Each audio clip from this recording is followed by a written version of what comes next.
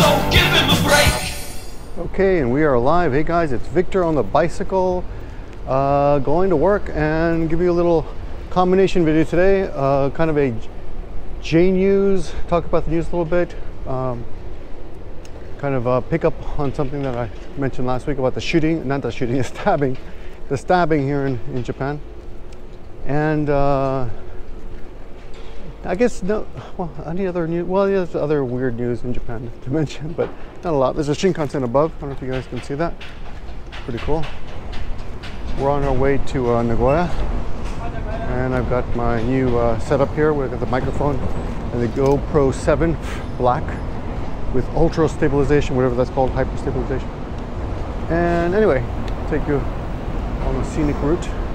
Okay, let's. Anyway, just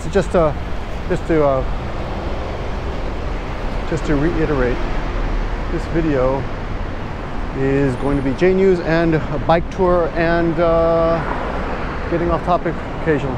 So last week, I believe it was last Tuesday, some nut met a bunch of, went to a bus stop of a Catholic school girls, where a bunch of Catholic school girls were waiting to get on the bus. Now, of course, Japan is like less than 1% Christian, but they do have Catholic schools here, and some people are Catholic, but a lot of them are just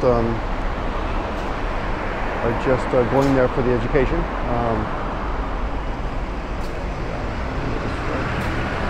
Let me take you through a long scenic route here, so I'm waiting for the light. But the total deaths of the stabbing were two total deaths and 17 injured. And I'll just explain how it happened. The guy had apparently two knives, one in each hand. And when they searched his house, he had a bunch of books or magazines about serial killers and mass killings. It's just basically a psycho, right? He was 51 years old, which is a very dangerous age. That is my age. And he lived with his aunt and uncle, apparently. Interestingly enough, the only picture they had of him was 36 years old when he was in junior high school. You'll see this guy picking up garbage in front of you. This is very typical this time of the morning. People who work in certain areas take care of their own neighborhoods. Where should we go? Should we go this way? This way. It's always interesting to me how people clean their areas. Though when you get on highways or off ramps, you'll see people, you'll see so much garbage, it's disgusting. And beaches sometimes, it's pretty bizarre.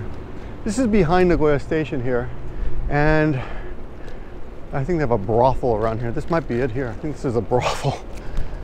My foreign friend says he was denied access here, which I think is funny. I've never attempted to enter a brothel, by the way, in case you're wondering, off the subject here. Let's see, so the guy was a nut. He approached, so of course he had, he was wearing gloves that made it easier for him to hold things in his hands, grasp weapons, you know, non-slip gloves, I guess they're called, I don't know, rubber gloves, right? You'll see them sometimes around. I often see them, like, people like drop them and stuff. I've come across many rubber gloves on the ground there before. Okay, whoops, I'm on the wrong side of the street. That right there. And the way he approached it was he approached the bus stop where all the girls were waiting, and they're all like elementary school kids. And a man came out of a Lawson's or some kind of convenience store, and he stabbed him in the back. The guy was, I think, 36 years old or 39 years old, and he was one of Japan's only interpreters of whatever they speak in Myanmar. I don't know what language that is, but it's a guy who said he went to college and he's like, I want to study something that a language that nobody knows. And when Sun Young, I forgot that woman's name, but the activist from Myanmar, Aung San Suu Kyi or whatever, came to Japan, he interpreted for her. I think she met the emperor, and so he interpreted for them, so he got to meet the emperor. Apparently after he was, so he was stabbed in the back and died, and apparently after he was killed, the emperor, I guess now the former emperor, either him or his wife sent a note of condolences to the wife, the widow. By the way to say that is Goshusho sama deshita. Goshusho sama deshita, which I think is a good word to know, right? Goshusho sama deshita. Hopefully you'll never have to use that, but occasionally you do. Okay, let's see.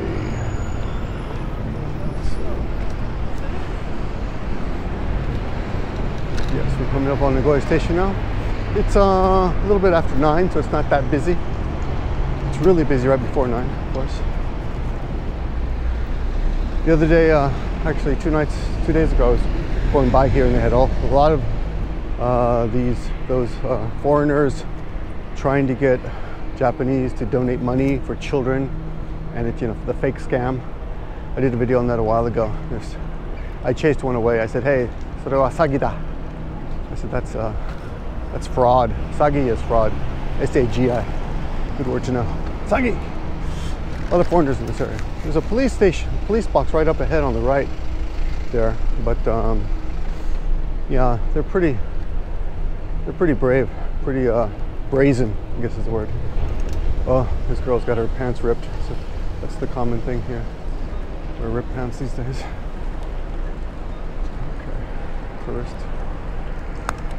That's a better view. Okay, why not enjoy the view, right? So that was the guy who did that. Now, that was on Tuesday. What's also interesting is that a few days later, I was taking, I was riding my bicycle to school as normal, and I passed by. I always ride a different way, just to make it interesting. And I was passing by an elementary school, and I noticed security. This was on Thursday, yeah. The security was way up. Oh, it was on the 30th, whenever the 30th was. Yeah, I think it was Thursday. Yeah, that's right. Because it was a 0 day. So on 0 days, only in the Nagoya area, there are more policemen at all the intersections, and volunteers helping children cross the street and holding flags. And basically, they're trying to get people to slow down on days this is only Nagoya, days that end with 0, like the 10th, the 20th, and the 30th. And those are called 0 days. And it's kind of a symbolic thing, I guess, but maybe it does work. They try to bring down the number of car accidents to 0 on those particular days. Right? That's the goal. Anyway, so on this particular, it was the 30th, and of course there were more cops than usual at the intersections and such. But there was also a bunch of cops in front of the school itself, the elementary school that I passed by. I think it was an elementary school, pretty sure. And of course I noticed it. Wow, more cops than usual, and the staff was out. Like all the men and women who worked there were out in front of the school, and they were, guarding, being alert and showing their presence. So at the next intersection, there was a red light, so I was on my bicycle, so I stopped, and there was a cop there, and I said, "Hey, I noticed it's a lot of cops today because of in front of schools." I said, "Is that more than usual?" And at first he was a little reticent to speak to me, but I said, "Oh, I'm a teacher too. I'm a teacher." And I teach a lot of high school teachers, so I know about this. A lot of my students are actually teachers. And he goes, "Oh," and he loosened up right away. And we talked a little while, and he told me that, yeah, that was the case. Oh my God, I'm way behind schedule. He said that they're being more vigilant than normal and trying to be sekkokuteki, he said, sekkokuteki. They're being more, I guess, aggressive is the word, proactive. And I said, I asked him about the way the police decide things in Japan. And I said, did you guys get like I mean, you're all independent, right? Each that's how I asked. I said, each prefecture is independent, isn't it? And he said, yes, we're all independent. I said, so, but do you think this is happening all over the country? He says, probably because Abe, the prime minister, said we should all be, more active, more proactive in taking care of kids. And Abe did say something. He said that we will do anything and everything we need to do to protect the kids. So I thought that's cool, And of course, when I made my video last time, I said we've got to do something. And of course, everyone just jumped the gun to think that I said I want to ban guns, which I never said that. And I think it's impossible to ban guns. Though, I mean, I will tell you that I think a gunless society is ideal. A gunless society is ideal. Now, Japan is a gunless society, but there is hunting here. So if you're a hunter, you can still hunt in Japan. And you can get a gun license. I haven't done that because I don't hunt. Hunting is kind of cruel. But that's just me, my opinion. That's not really the topic here. But if you do own a gun in Japan, the laws governing how you keep that gun are very specific and very strict. And what those are you have to keep the gun in a safe, and you have to keep the ammunition in a safe. All right, that's it, pretty clear. Gun and ammunition in a safe. And the cops may appear at your door anytime to check to make sure you are following the rules. So I think that is a good thing, right? You can have a gun and just keep the ammunition in a safe, keep the gun in a safe. Now, someone in the comment section said, oh, I'm safe because that's what I do, but he didn't know that that's what we do in Japan. I mean, that's what Japanese people do. I myself, I'm an American without a gun.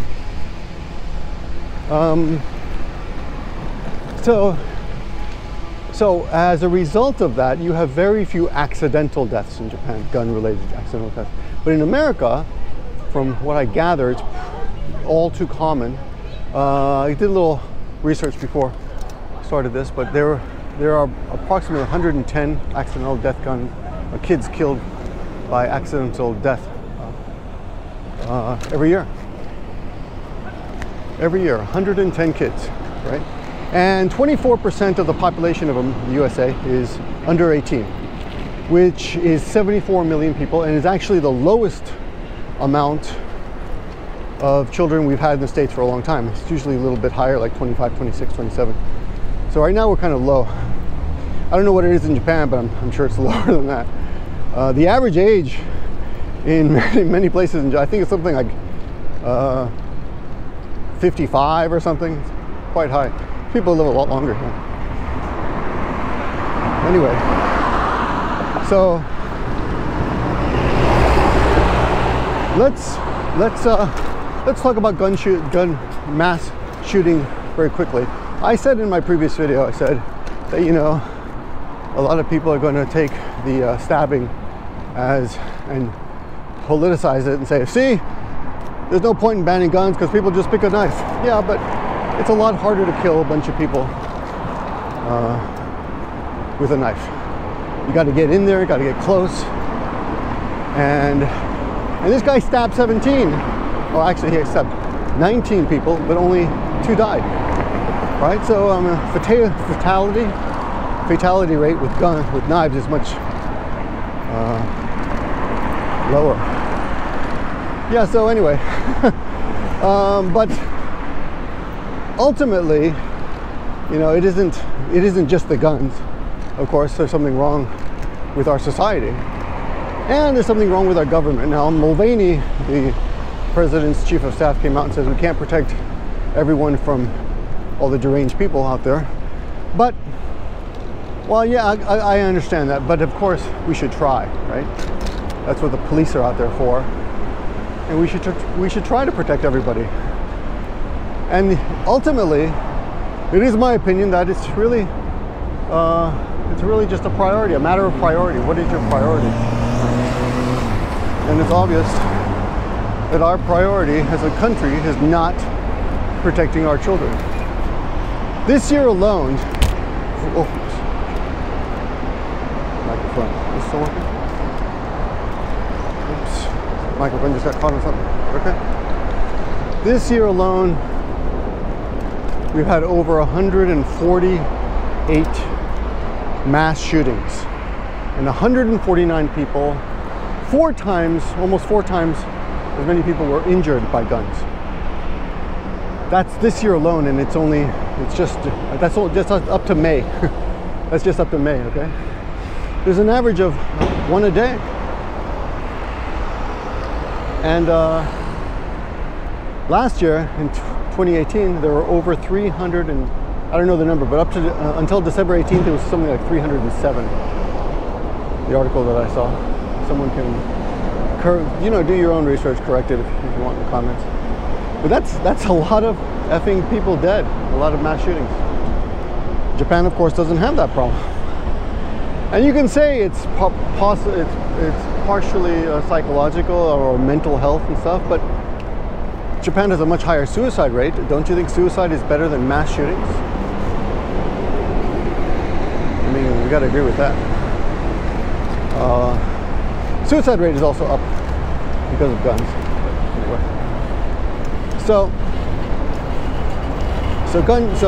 But let's take mass shootings out of the whole equation. Okay? Let's just say, even though, well, I mean, because I will agree with you that if someone is crazy enough and wants to cause destruction, he's going to try to do something, and he's going to get his hand on guns. Even if you make guns illegal, that's really not going to help that much. I can understand that. This year there were 2 shootings at schools and 1 in a church, so that number is not that high. I don't know if so Trump said something about let's give all the teachers guns, which is probably not a good idea, but the safe idea would be to have security guards armed and trained at every school, but that cost would be phenomenal. But if we really care about our children, isn't it worth it? I don't know. I can say I'm glad that the chances of that ever happening to my kids is, you know, slim to none. But the ultimate, the ultimate question is how important are your kids to you, Americans? We Americans, how important are our kids to us? Let's say we want to keep our guns, okay? Fine. Let's say that you're never going to stop mass shooters. Okay, fine. But then there are no suggestions for mental health. No one has said anything. No one ever I never hear anyone saying, okay, we got to increase our budget for mental health. We got to reach out to people. We got to have mental health workers going around and knocking on people's doors and talking to people, right? You never hear that. And Americans, I don't think would appreciate, you know, other Americans being nosy and coming to your house and saying, hey, are you okay? You know, how many guns you have, all that stuff. Nobody wants to do that. It's nosy stuff. And then the question of increasing police presences like they do here in Japan, in Nagoya. They increased police presence around schools. Is that really the way to go? Do we want a police state? I don't. And in a way, the police is kind of a, you can argue, just a big gang, right? We have to do what the police says because there are more of them. That's another subject I'd like to get into, though, because I do believe that police are necessary and overall decent. I won't even say necessarily evil. I'll just say they're necessary. But do we need more of them? Do we want a police state? Because that seems like that's the only way you'd stop shootings at schools and stuff. You got police in every hallway, maybe not every classroom, but every school, you know. And some schools are huge. So anyway, so the question for you is how many deaths are acceptable? Because a lot of people, another thing that was said in the comments last week was we should have our gun rights. You can't take away our guns because of the Second Amendment, right? Which of course is another ridiculous argument, since the Constitution was written by men and it was never intended to include the amount of firepower that we have now. And it said in a regulated militia. About 30 years ago, or 20 years ago, the NRA successfully convinced society that that part of the amendment didn't exist. So now everyone thinks they have a right to have a gun. And I would argue that actually you don't. You don't have a right to a gun. You have a right to a gun if you are in a militia, and most people are not. And they don't have training. there's a whole bunch of stuff we can do to decrease gun deaths in America, even outside of mass killings. I mean, so if you want to argue that I'm wrong about mass killings and you'll never stop mass killings, fine. Then tell me what you're going to do about the 110 children that are killed every year accidentally because some idiot who, you know, wasn't properly trained, doesn't know how to keep his gun safe at home. Tell me about those kids. That's 110 kids. You can argue, oh yeah, it's only blacks and gangs and Mexicans, you know, who kill each other, but they're people too, right? And there's a reason that they exist, and that's connected to poverty. And that hasn't been solved yet either. So it's all connected. I mean, if you want to improve our society, we've got to tackle things like poverty and mental health and gun training. I mean, there's all this stuff you can do. Okay, let's say you can have a gun, but how many guns is okay? The other day I saw some guy in California had over 1,000 guns in his house. Do you really need 1,000 guns? Does the Constitution say you could have 1,000 guns? I don't know. Well, mostly I wanted to tell you that what Japan did after the stabbing, which was increased police presence at schools, which I have, like I said, a few teachers who are my students, and they said, yeah, but it's just temporary. It'll go away, you know, everything will go back to normal in a week,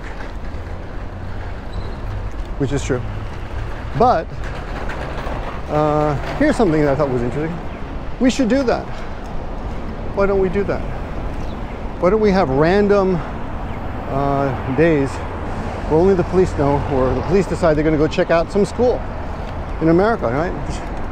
The police can just randomly check out schools, check out churches, go there, and their presence alone, beautiful flowers, their presence alone should increase or decrease the number of deaths just by just making it, you know, if there's a police presence and let's say you're some mental case and you see that there's a police presence at a place that you're staking out, maybe it'll make you think twice. Or if you know the police might show up, you may not be prepared for that.